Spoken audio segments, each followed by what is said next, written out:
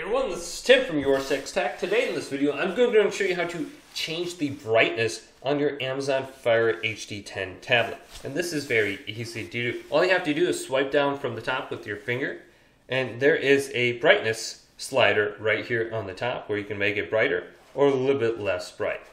Now, if it's a different color or something like that, you may accidentally have the blue shade on. So if I select this, it's going to be better for your eyes and it's going to help you fall asleep easier, but it's going to discolor the screen. Also, we can go to settings right here and select this, and then go on over to display. And the adaptive brightness might be on, so it might be way too dark or too bright in specific areas.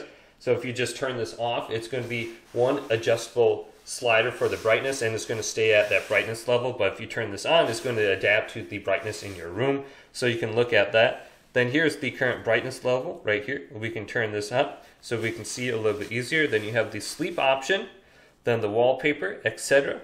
Screen rotate. So go ahead and look at the display settings right here, and you should be good to go. But if this video did indeed help you out, leave it a big thumbs up and subscribe to my channel down below for more tech up videos coming up next on YourSixTech.